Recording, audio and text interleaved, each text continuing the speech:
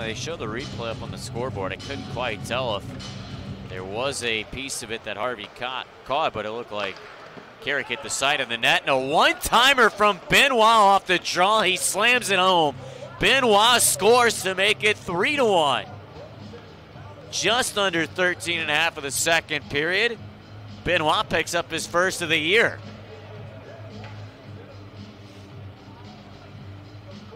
Face-off win. Played back to the defense. And driving hard to the net to create a screen.